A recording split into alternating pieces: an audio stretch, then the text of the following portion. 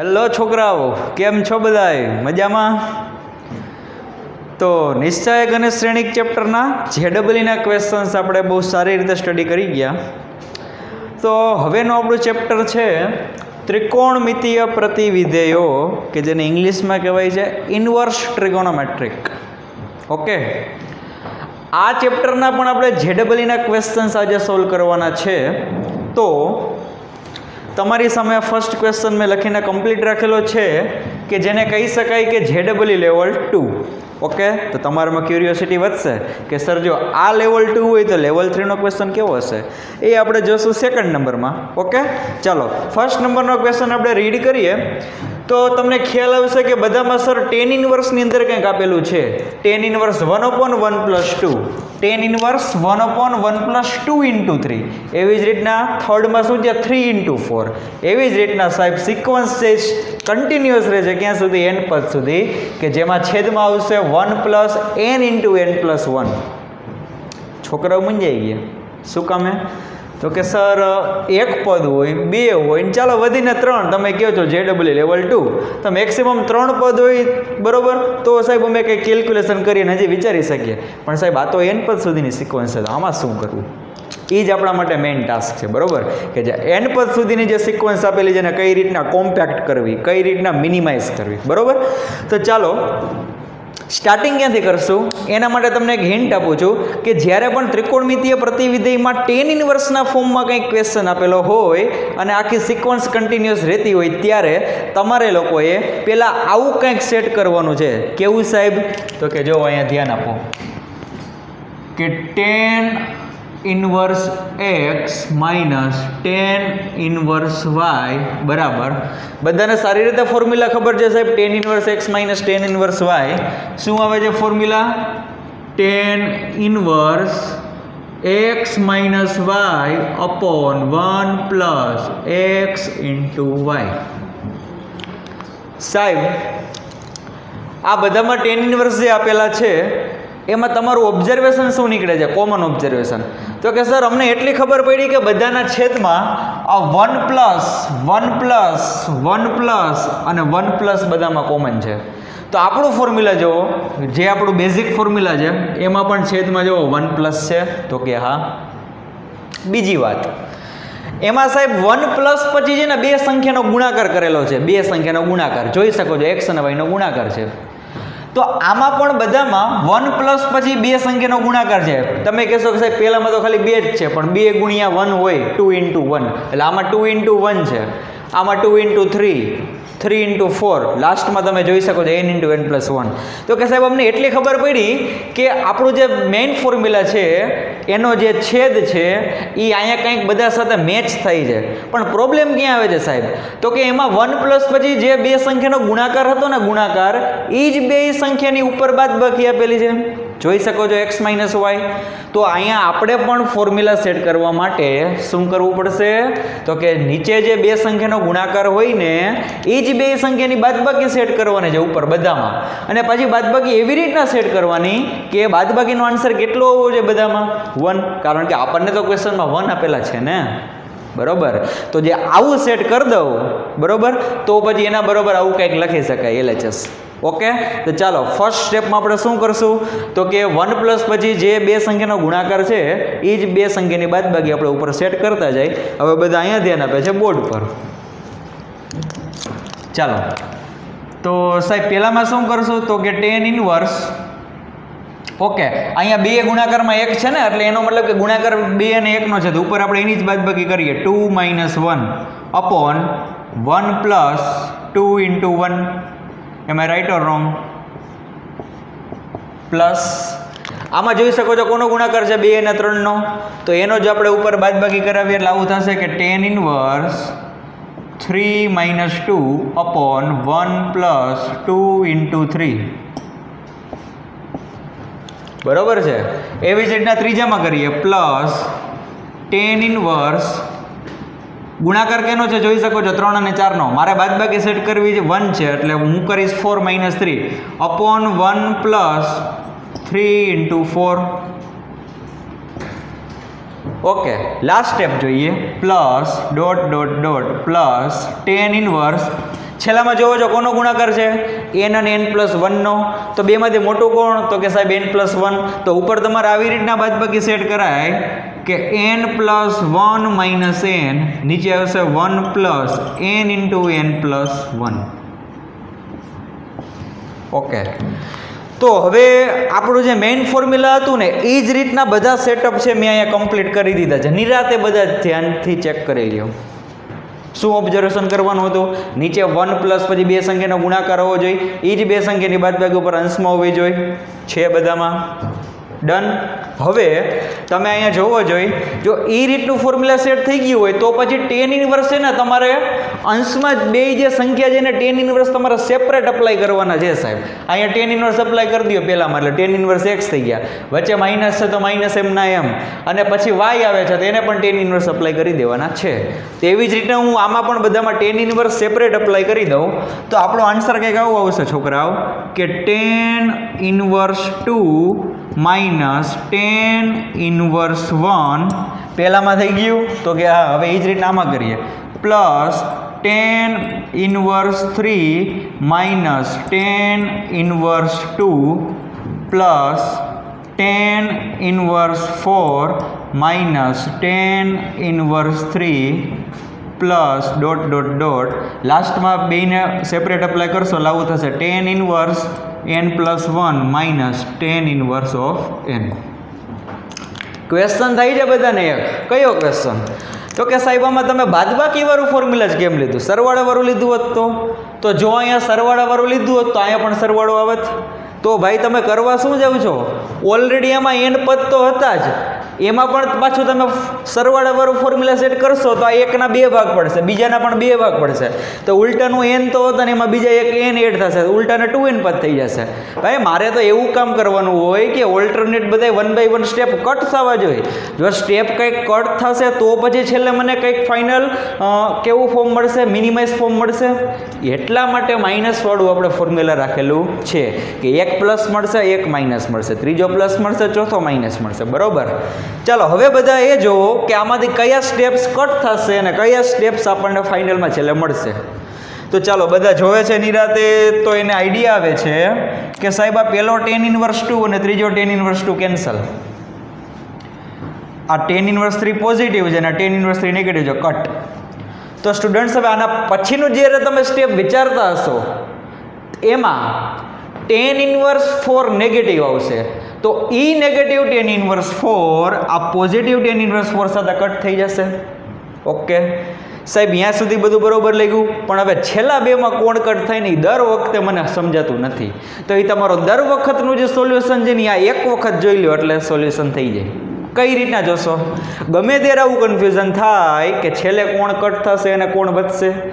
એના માટે તમારે સિમ્પલ એક આવું જ કામ કરવાનું છે.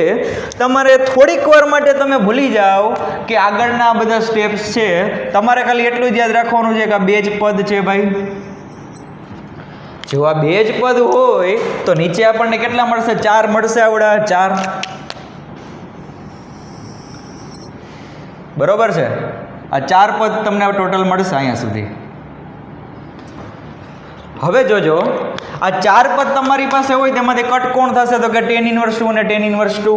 એનો મતલબ કે આ 4 પદ હતા એમાંથી તમારું છેલ્લું પદ કટ થઈ જશે. તો અહીંયા તો સાહેબ મારા માટે છેલ્લું પદ આ છે તો એ કટ થઈ જશે ને? યસ, થઈ જશે કટ.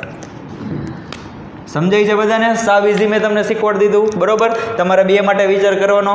2 ના 4 પદ હતા તો એમાંથી છેલ્લું કટ થઈ જાય છે, તો અહીંયા મારે આવડું છેલ્લું કટ થઈ જશે, તો વધશે કોણ? છેલ્લેથી બીજું. અહીંયા પણ જો છેલ્લેથી બીજું જ વધતું હશે તમે જ્યારે 4 પદનો વિચાર કરતા હશો ત્યારે. ઓકે, તો ચાલો આપણને ફાઇનલ એવું થયું કે આ tan ઇન્વર્સ 1 જે કટ થશે ને એ છેલ્લે વધવાના છે, એટલે એને આપણે લખી નાખીએ કે માઇનસ tan ઇન્વર્સ 1 અને એક છેલ્લેથી બીજું વધશે આવડું, આ એમાં લખ નાખીએ plus tan inverse n+1. Okay, ચાલો પોઝિટિવ ટર્મ્સ આવડવા જ લઈને પહેલાં લખીએ તો કે સાહેબ tan inverse n+1 minus minus tan inverse 1. What is the value of tan inverse 1? Everybody says that value of tan inverse 1 is pi by 4. Yes, then you are absolutely right, pi by 4. હવે check કરો કે એક option આવે છે સાહેબ, તો કે હા ઓપ્શન બી છે આપણો ફાઇનલ આન્સર આવશે, આ ઓપ્શન બી. નિરાતે તમે લોકો નોટ ડાઉન કરી લ્યો. એ પહેલાં તમને એક વાત કરી દઉં કે આખો આ જે ક્વેશ્ચન કર્યો કે આપણે મોટા નથી થતા, પણ એમાંથી કન્ક્લુઝન શું કાઢ્યું સાહેબ, એ મેઇન છે કે ગમે ત્યારે જેડબલ ઇમેન્ટ્સમાં ત્રિકોણમિતીય પ્રતિવિધિનો ક્વેશ્ચન આવી રીતના સિક્વન્સ ટાઈપમાં આવે અને એમાં પણ ટેન ઇનવર્સ આપેલા હોય તો તમારે આવું ફોર્મ્યુલા સેટ કરવાનું, પહેલી ટ્રાય આ કરવાની, બરોબર. આવું કરવાનો ફાયદો એ થશે કે પોઝિટિવ નેગેટિવ કટ થતા જશે.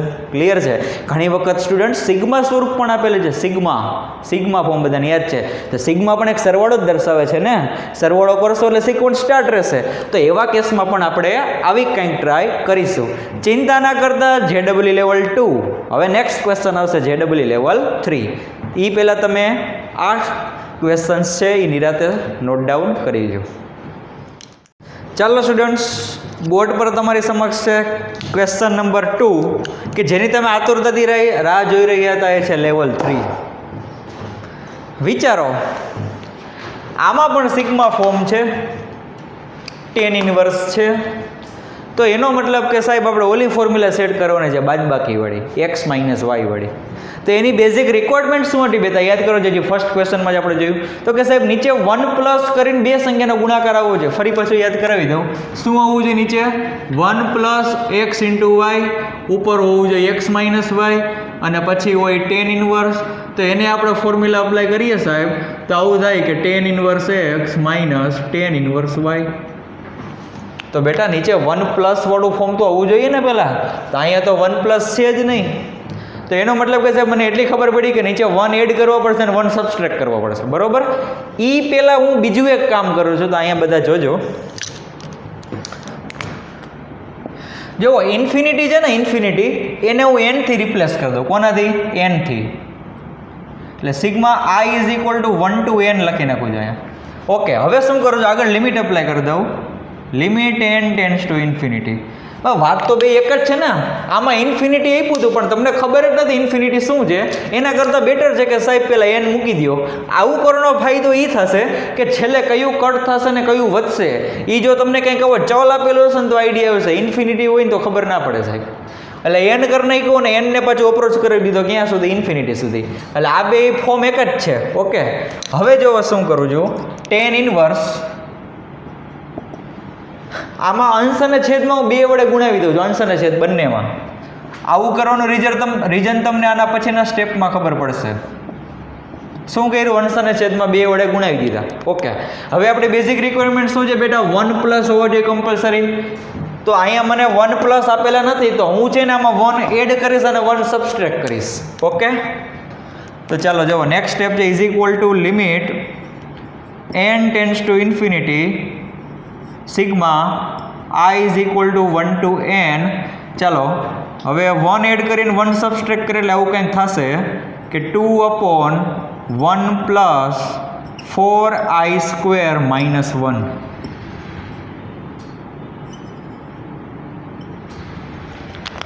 એક મેં ઉમેરા, એક બાદ કરી દીધા, એટલે આ બે સ્ટેપ એક જ છે, બેલેન્સ જ છે. ઓકે, હવે સાહેબ બે વડે શું કામ ગુણ્યા નથી એ રીઝન તમે હજી મને કીધું નથી. હવે કહું છું, આ 4i² માઇનસ 1 છે ને, 4i² માઇનસ 1 એના તમે અવયવ પાડો ને, અવયવ તો અવયવ કંઈક આવવા પડે કે 2i પ્લસ 1 અને 2i માઇનસ 1 પડે કે ના પડે. હવે જો કદાચ આપણે બે વડે ગુણ્યા ન હોત તો ક્વેશ્ચનમાં 2i² હતા, પછી તમે 1 એડ કર્યા અને 1 સબસ્ટ્રેક્ટ કર્યા હોત તો અહીંયા શું આવત કે 2i² માઇનસ 1. એના પણ અવયવ પડે ખરા, પણ અહીંયા શું આવી જાય, √2 આવી જાય. then why are you going into irrational form? શું કામ તમે અસમય સ્વરૂપમાં જાઓ છો?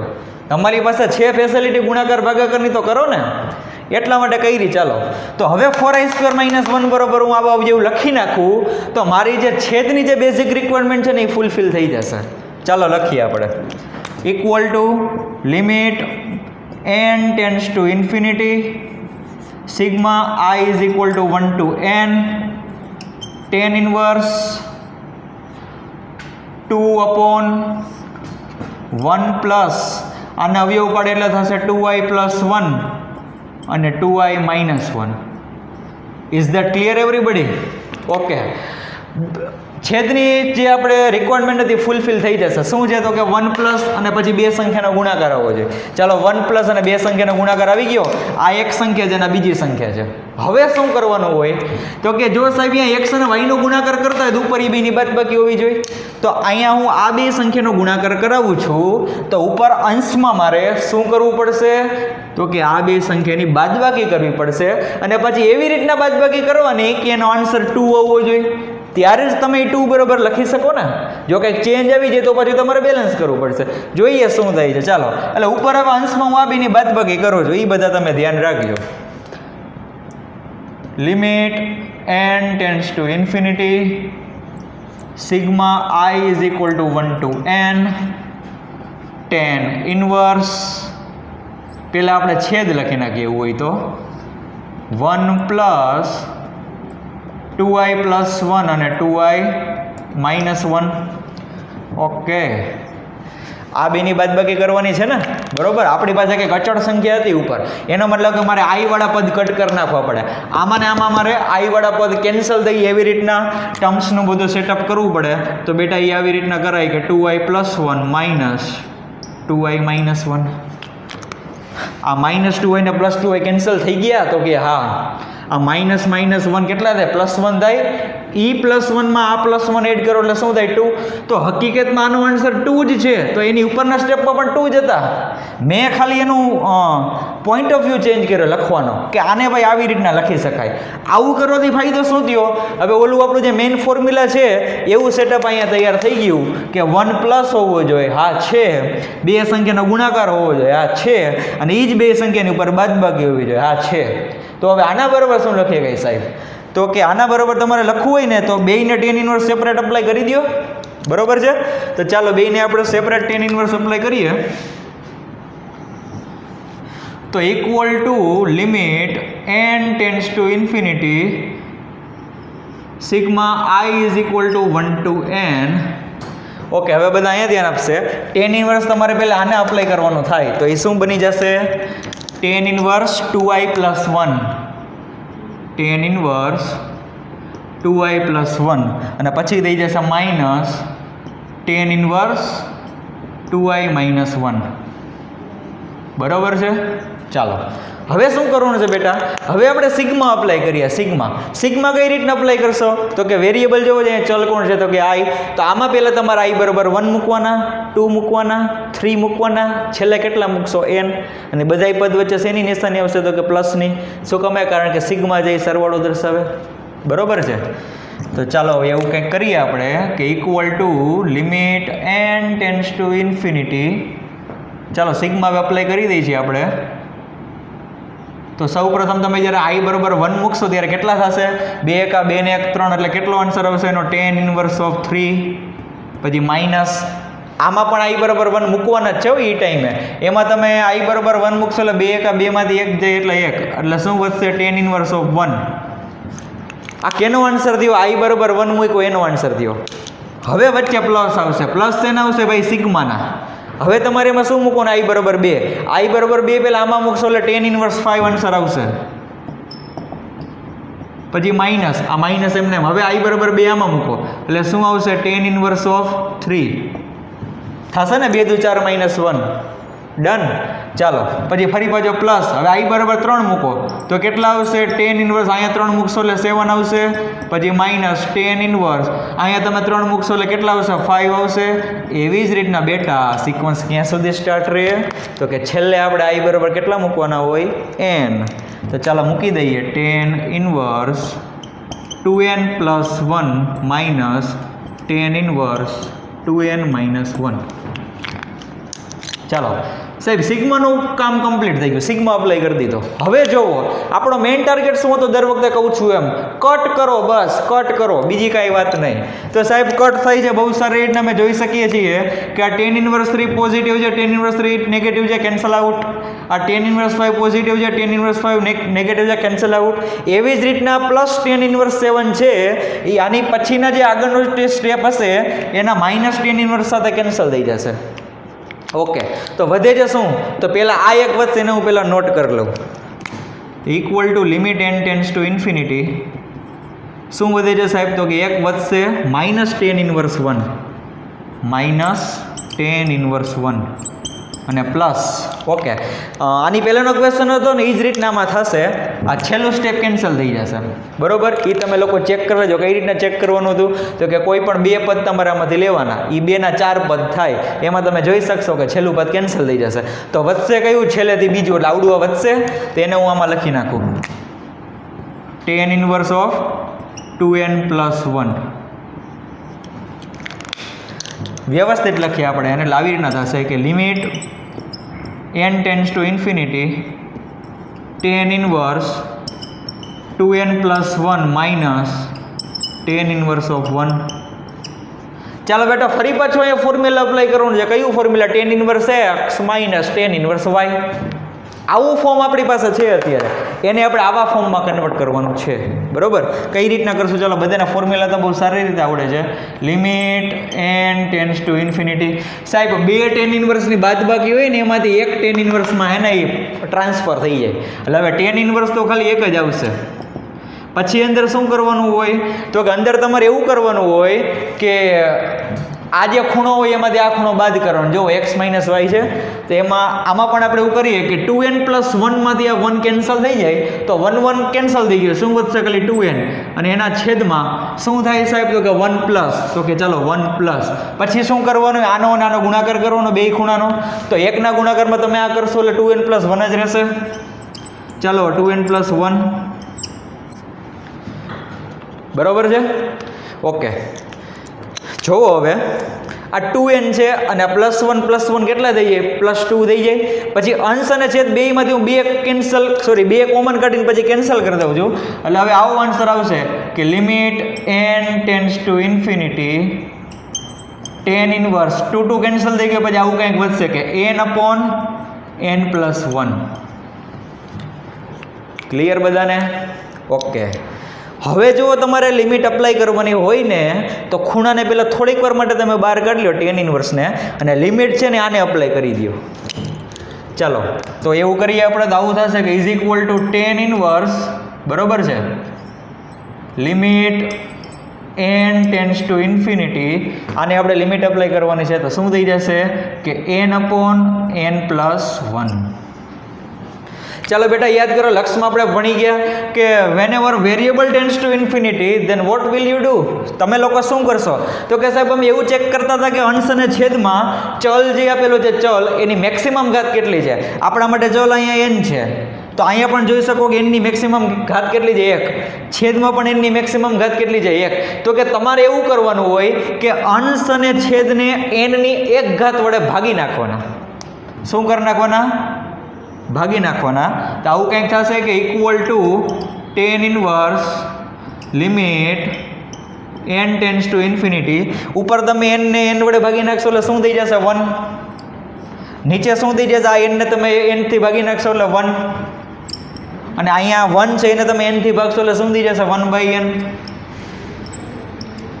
ઓકે સાહેબ, હવે અમને હાશકારો બોલ્યો. શું કામે? તો કે હવે તમારે આને લિમિટ અપ્લાય કરવાની છે, તો n બરાબર તમે શું વેલ્યુ મૂકશો? ઇન્ફિનિટી. અહીંયા તમે ઇન્ફિનિટી મૂકશો એટલે 1 અપોન ઇન્ફિનિટી એટલે શું થઈ જાય સાહેબ? 0. એટલે 0 પ્લસ 1 એટલે શું થઈ જાય? 1. તો અંશ પણ 1 છે અને છેદ પણ 1 છે, તો 1 અપોન 1 એટલે આન્સર કેટલો હશે બેટા? 1. એટલે આનો આન્સર આવ્યો ટેન ઇનવર્સ 1. પણ ટેન ઇનવર્સ 1 એટલે શું થાય પાછું સાહેબ? π/4. ઓકે, સમ અહીંયા પૂરો નથી થયો. ઘણા છોકરાઓ છે અહીંયા આવીને પછી ચેક કરે છે કે સાહેબ એકેમાં કંઈ π/4 તો આપેલા છે નહીં, પણ થોડુંક આમ બેકવર્ડ જવું છે પાછા. આ બધું આપણે કોના બરોબર કરતા હતા? આ સિગ્મા બરોબર બધી વાત ચાલતી હતી, પણ સિગ્મા બરોબર પાછું શું છે? ટી. એટલે એકચ્યુઅલમાં તમને ટી બરોબર π/4 મળ્યા છે, પણ મારે શું ગોતવાનું છે? 10t ગોતવાના છે, 10t.